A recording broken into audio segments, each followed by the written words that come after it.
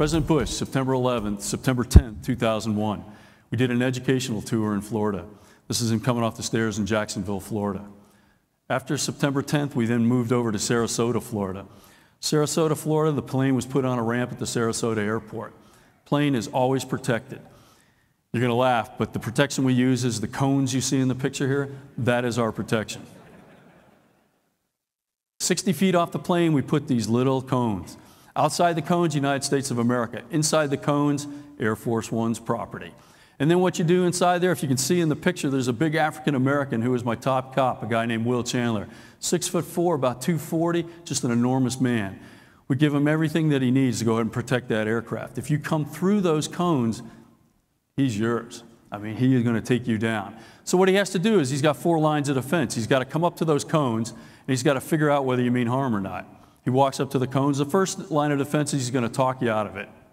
Big man, figure out what you're going to do. You may be just taking pictures or you may need harm.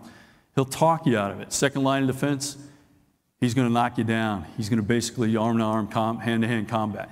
He's got a clip-on tie. He don't want you choking him, so he takes the clip-on tie out, which then exposes the scar from his ear all the way across his neck where he got in a knife fight as a kid, which he obviously won.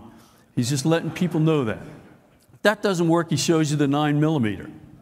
If that doesn't work, he talks into his lapel. A guy comes out of the stairs of that plane with an M4, poof, and that's the end of your visit to Air Force One. This is how we secured the plane that day. The plane was ready to go the afternoon of September 10th. September 11th, all of us got ready to go out to the plane. 3 hours prior, we all show up at the plane. Plane was ready to go. While we were moving, terrorists were moving up and down the East Coast, hijacking airliners. We had no knowledge of this. I know the media took a hit at President Bush saying that he had to have known about it. I guarantee you he didn't. None of us knew what was going on. They caught us with our pants down.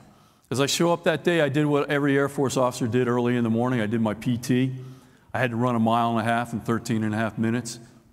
All right, Marines and Army guys, laugh your head off. Hey, had to do 40 push-ups, 40 sit-ups in 2 minutes. You can laugh again, but that's the reason I came to the Air Force. So.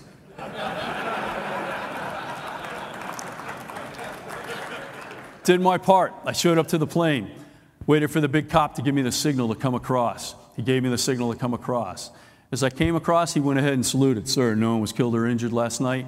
That's all I want to hear from him. If you're going to take away from the President's message of the day, you kill or injure somebody at Air Force One, you will take away from that message for many a day. I go up those stairs. Crew chief comes up. Hey, I'm a pilot. I don't do any of the dirty work. So I got a guy. Guy comes up, tells me he's done everything. Got the oil, got everything all checked, gives me the status of the jet. Then we got a secondary guy, flight engineers, a chief master sergeant in the Air Force, same thing, comes up and lets me know the status of the jet. President Bush was famous for trying to find something wrong with, just joke around with you, sarcasm. So I would make sure that nothing was wrong with that jet. I would go through every room in case he walks by, because I don't want him to give me the attention-getting step he was famous for. Just kind of hit you in the chest and go, Tillman, I don't want that. So I went through each room. Was inspecting each room. The flight attendants, 10 of them on board, they would proudly show me each room. Aviation is the brand of choice for pilots who want innovative, easy-to-use avionics. And the new IFD 540 GPS Navcom sets a new standard for simplicity in communication and LPV navigation. As a slide-in replacement for existing 530 series navigators, and with a highly intuitive touchscreen control, the IFD 540 makes it much easier to access the information you want when you want it, reducing head-down time and making flying more enjoyable. Finally, you have a choice, and the choice is easy. Aviation. As I got to the first room, the President's bedroom, everything perfect as always. His flight attendant was taking care of business. All of a sudden, I get a phone call. Over the plane's PA system, the radio operator, Colonel Tillman, pick up a white phone. We had white phones and beige phones, about 87 phones on board.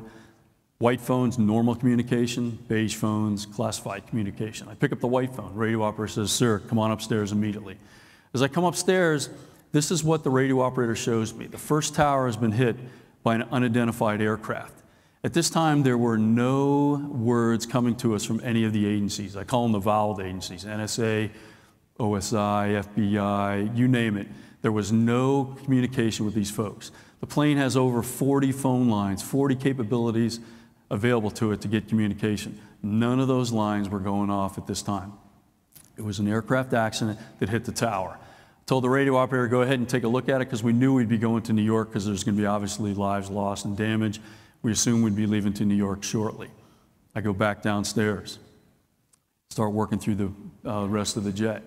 Radio operator, Colonel Tillman, pick up a beige phone. That's kind of my signal that something's gone wrong. I pick up the beige phone. He says, get up here immediately. We're executing plan such and such. I go running upstairs. This is what the radio operator shows me.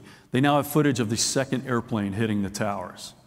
At this point, all the phone lines are coming alive. Every agency on the earth wants to know what our status is and how we're going to be able to move the president immediately. That was our plan of attack. The other part of it was, we were told at that time that there were a group of about 9 aircraft hijacked, 1 over Florida, and we were a target. We were a sitting duck. My plan was to move the jet at that point, to get it out of the way, let the president come to another location, and we'd move him that way. Talking with the Secret Service, stand by, we're about to make the decision. Second picture of the second tower getting hit.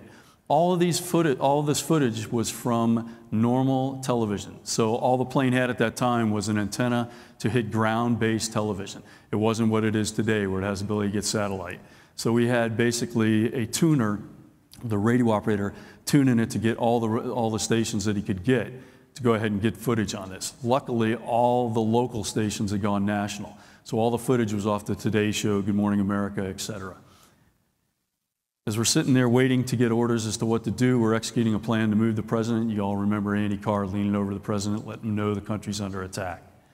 President addresses the children in the elementary school, then moves to the room behind him. He's now sitting there talking on a classified phone with his advisors around him. You can see Karl Rove, you can see all his top-level advisors giving him information. So he was advised at that point of what's going on. My boss then explains to me that the president wants to move immediately and head back to Washington, D.C. I'll let you know, none of the plans we were about to run had taken the president back to Washington, D.C. When they wrote these plans, there was no idea that a Texan was going to be in office and all he wanted to do was go kick ass immediately. The plans were not designed for that. The President of the United States came running to us as fast as possible in the motorcade. At the same time, we got word that the Pentagon had been bombed.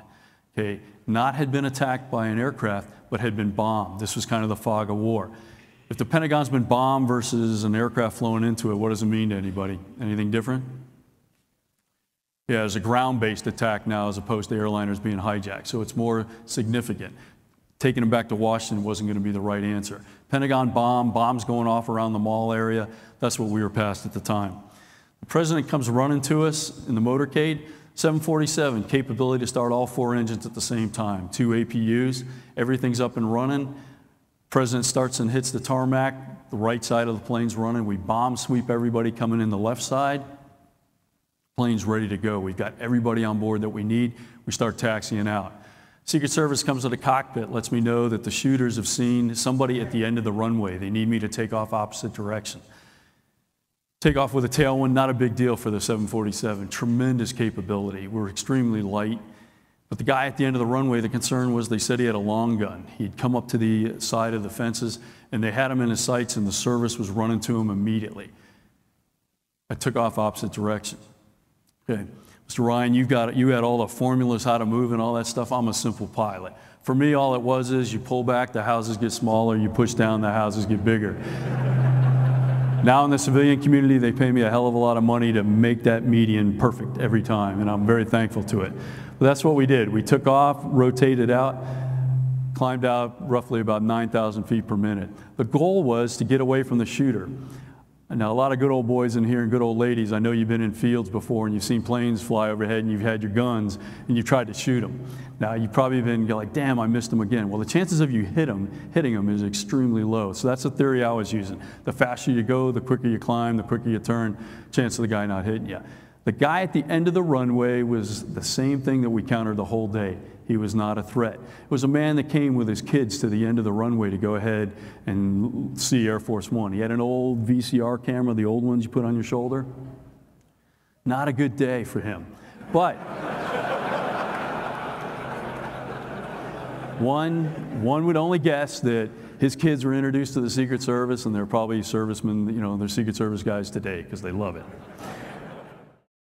Welcome to Airborne, the latest programming initiative from the Aero-News network. Hosted by Ashley Hale, Airborne is a visually stunning, weekly high-def newscast featuring guest appearances and commentary from some of aviation's leading dignitaries, as well as ANN's own familiar faces. With aggressive reporting, extensive video, and a number of special Aero features, Airborne offers truly engaging, fast-paced Aero-News content and analysis of lasting value to all of aviation.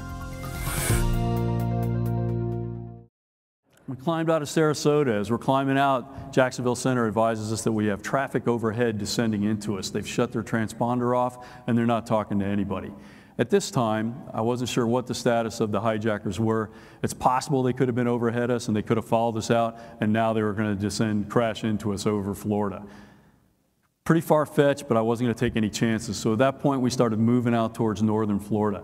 The controllers then advised that as we moved, the airliner held its pass.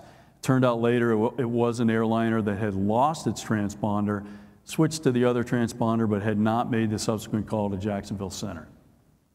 We turn out to the north. At the same time, the president's downstairs with his top level. He's got Andy Card down there, the military aide to the president with the football in the Secret Service. On the time, he is on the phone with the vice president who's in a secure location.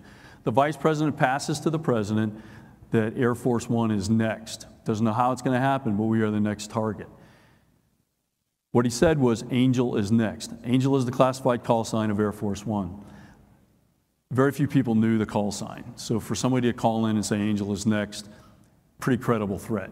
At that point, I asked the Mill Aide for military jets to cover me, have any kind of fighter support, as well as an AWACS, some kind of radar plane overhead. We start working our way up the northern panhandle.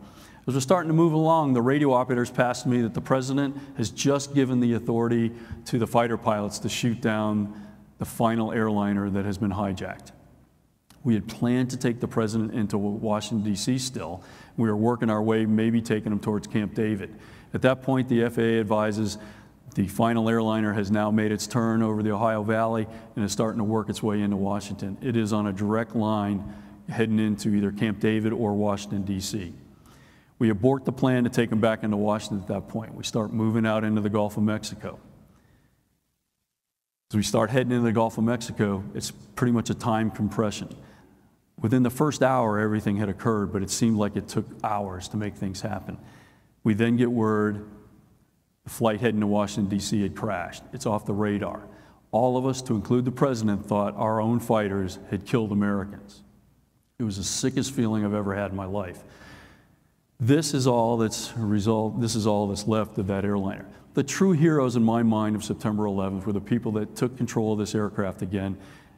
And unfortunately, they crashed it, but they didn't bring it into Washington, D.C.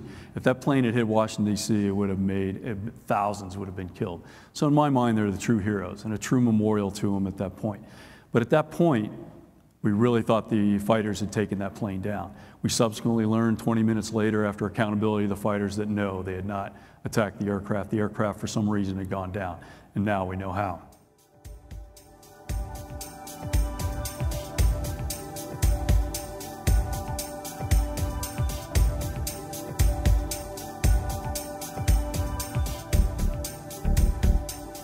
Aero-TV's live coverage of the 55th Annual AEA International Convention and Trade Show is brought to you in part by the following sponsors.